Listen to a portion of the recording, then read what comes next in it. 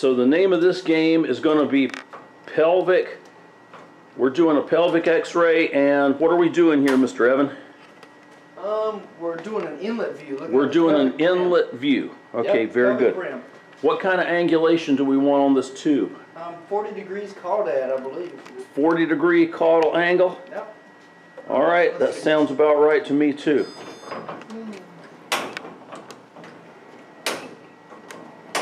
Go with me. Right? All right, Ms. Laney, what's our entry point for this central ray? At the ACES. At the ACES and mid-sagittal. We want to be right in the center of the patient. That's probably what I did to that lady. Okay, probably about right there. And then I'm thinking right there. That's your ACES. Okay, so you found the patient's ASIS? Well, now I'm second guessing myself. No, you're right. Right there it is. Okay. You feel it? Yeah. Okay. I feel like I have high first. You probably do. Okay, most male patients have high iliac crests. Not 100%, but most. Steven in there? He got a high one. What'd you say, dear?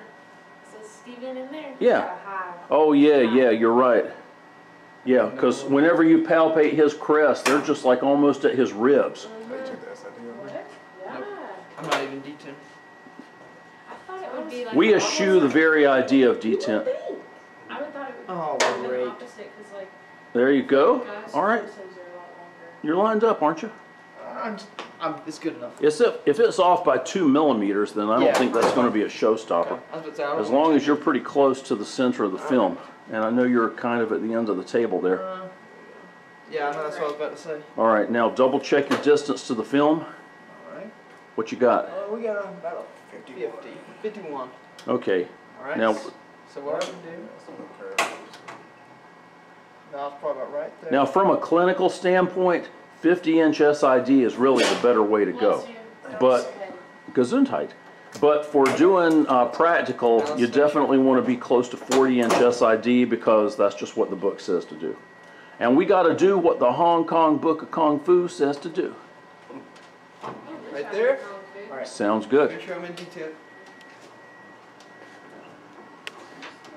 There you go. You were in detent. There we go. All right, now just pull your patient over towards you a little bit and you'll be good to go. Oh, yeah. There you go. All right, pelvic inlet view.